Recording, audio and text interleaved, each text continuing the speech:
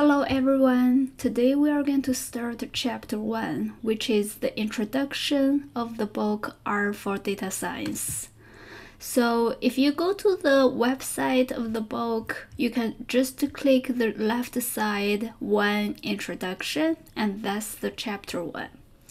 So this is actually a quick introduction of the book, what is going to be covered and what you are not going to learn.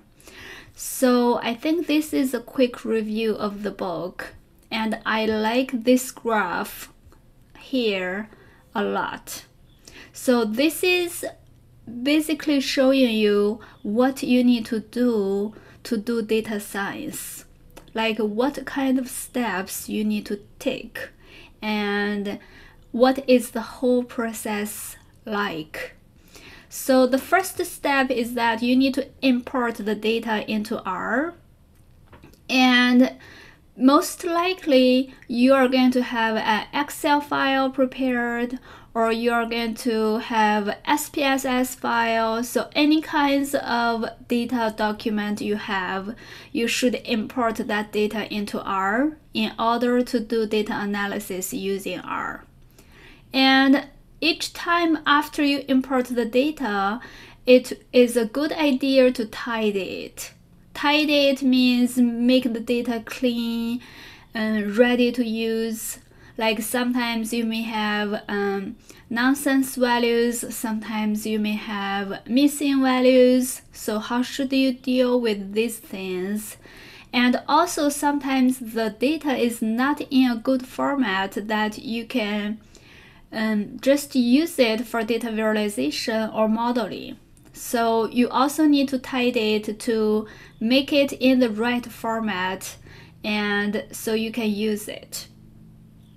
And after that, you have a data set well prepared.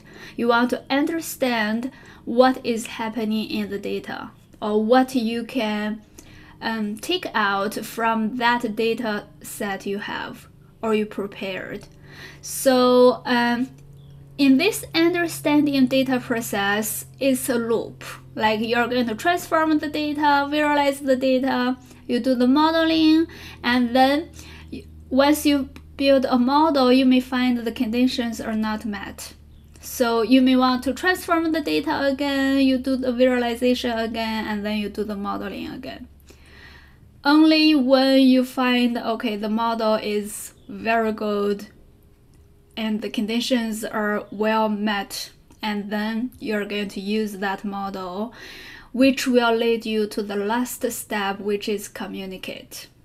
So you're going to either share the results with others, or you are going to write a report on it. So it's like the whole process, starting from importing the data set, ending with the last step, which is to communicate the results, the findings you have. And in this book, we have actually many chapters around this whole process. So we will start with exploring the data. We will then do some data wrangling, including data manipulation and tidying data.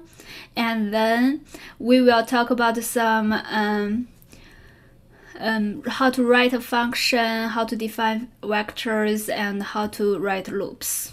So which is the program section. And then we will touch base with modeling. So you're going to learn how to build models, how to interpret models, and so on. And the last step is how to communicate data, which is basically how to write a very well organized report with paragraphs, with R output, which can be done using R Markdown. And also thinking about what's your background. I don't think you need any background to read through this book or to follow my videos. So even though this book somewhere it mentioned it's better that you have some R background. Like if you read this prerequisite here, it said it's helpful if you have some programming experience already, but if you are open-minded, you will be able to learn it without any background knowledge you have. So you don't need to read the hands-on programming with R beforehand. You can just follow through the videos and then read through the books. So the most important thing right now is to install R and RStudio. There is a good instruction here. You need to install R first and then you install RStudio, because RStudio is kind of a tool to better use R, and it is based on R, the software R. So make sure you install the latest version of R, and then you try to download RStudio and install RStudio. And for all the programmings, all the analysis that you're going to do using this book, it will be on RStudio. And that's about it. So if you want to learn more in detail, please read through chapter 1, and then my next video will be leading you through chapter 2, which is the introduction of exploring data.